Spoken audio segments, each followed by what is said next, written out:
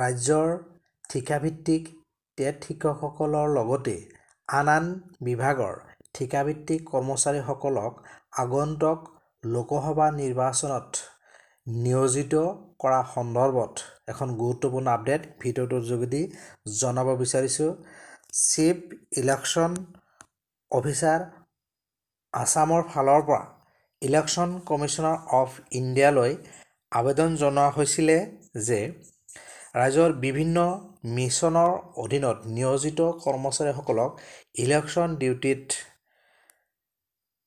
নিয়োজিত বা অনুমোদন দিব লাগে, অন্যথাই ইলেকশ্যন পৰিচালনাৰ ক্ষেত্ৰত মেন পাৱাৰৰ যথেষ্ট শ্বৰ্টেজ হ'ব আৰু ইয়াৰ প্ৰতিটোত আণ্ডাৰ ছেক্ৰেটাৰী ফালৰ পৰা জনোৱা হৈছে যে অসমৰ ক্ষেত্ৰত ওৱান টাইম এক্সেপশ্যন হিচাপে ইলেকশ্যন কমিশনে প্ৰস্তাৱটোত এপ্ৰুভ জনাইছে।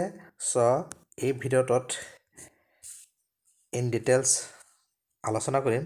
চাওক, এইখন হৈছে চিফ ইলেকশ্যন অফিচাৰ অসমৰ ফালৰ পৰা ইলেকশ্যন কমিশন অফ ইণ্ডিয়ালৈ লেটাৰ পঠাইছিলে। এইটো চাওক, two N বুটলীয়া, senior principal secretary election commission of India. এইটো 20 মাৰ্চত পঠাইছিলে। Request for এল'য়িং employees under different mission for engagement on election duty.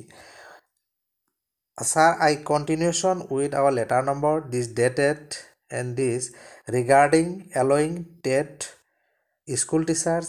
I have the honor to state that in the state of Assam there are many such employees under the PNRD department including ESRLM অর্থাৎ Assam State Rural Livelihood Mission whose job is under the mission অর্থাৎ TET শিক্ষকসকলৰ লগতে PNRD আৰু ESRLMৰ অধীনত কি আছে, বহুত কি আছে, মিছনৰ অধীনত কৰ্মচাৰী আছে and they have been utilise in election duties in ইয়াৰলাৰ election অৰ্থাৎ আগৰ ইলেকশ্যনসমূহত কি কৰাইছিলে, ইহঁতসকলক ইলেকশ্যন ডিউটিত নিয়োজিত কৰা হৈছিলে।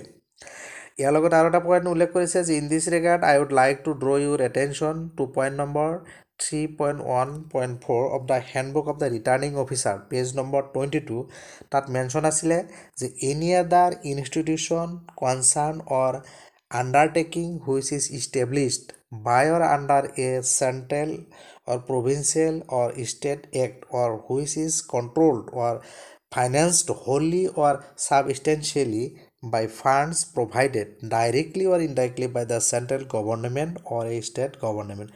So does the step of any of the above mentioned authorities, companies, institutions, concern or undertaking could be requisitioned and put on election duty in addition to the employee of central and state government in view of the above amendment অৰ্থাৎ ৰাজ্যিক আৰু কেন্দ্ৰীয় চৰকাৰৰ অধীনৰ কৰ্মচাৰীৰ লগতে এই বিভিন্ন মিছনত থকা কেন্দ্ৰীয় নাইবা ৰাজ্যিক চৰকাৰৰ পৰা ফাইনেন্স কৰা এই বিভিন্ন মিছন কৰ্মচাৰীসকলক কি কৰিব পাৰিব, ইলেকশ্যন ডিউটিত নিয়োজিত কৰিব পাৰিব।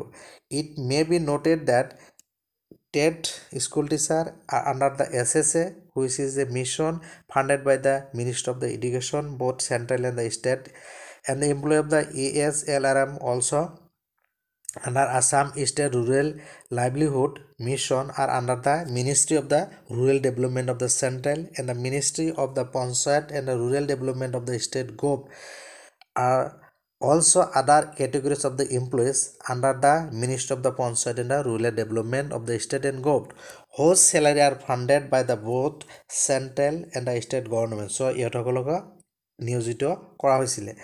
ইয়াত উল্লেখ কৰিছে যে in view of the above point 3.1.4 such employee may be allowed to be utilized in election duty as otherwise there will be a quick shortage of manpower for the smooth conduct of election. So এইসকলক যদি election duty নিয়োজিত কৰা নহয় তেনেহ'লে কি হৈ যাব, man পাৱাৰৰ এটা তাৎক্ষণিক এটা কি হ'ব, শ্বৰ্টেজ দেখা দিব।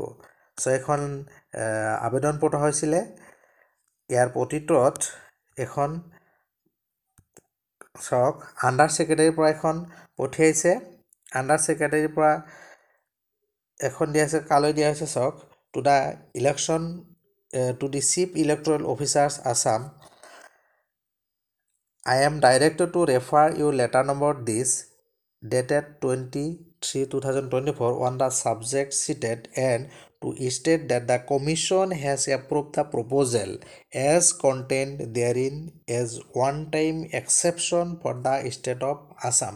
অসমৰ ক্ষেত্ৰত প্ৰথমবাৰ এক্সেপশ্যন হিচাপে কি কৰিছে, এই যিটো পেয়াৰটো এপ্ৰুভ কৰিছে, অৰ্থাৎ বিভিন্ন বিভাগৰ টেট শিক্ষকসকলৰ লগতে অন্যান্য বিভাগৰ কৰ্মচাৰীসকলক ইলেকশ্যনত এইবাৰ ক্ষেত্ৰত এটলিষ্ট কি কৰিব পাৰিব, নিয়োজিত কৰিব পাৰিব। চ' মই এই ভিডিঅ'টোৰ যোগেদি এই খবৰখিনি জনালোঁ। ভিডিঅ' ভাল লাগিলে লাইক আৰু শ্বেয়াৰ কৰিব, আৰু এনেকুৱা ধৰণৰ গুৰুত্বপূৰ্ণ বাৰ্তাৰ বাবে যিসকলে চেনেলটো এতিয়া ছাবস্ক্ৰাইব কৰা নাই, চেনেলটো ছাবস্ক্ৰাইব কৰি ন'টিফিকেশ্যন বেলটো অল কৰি দিব।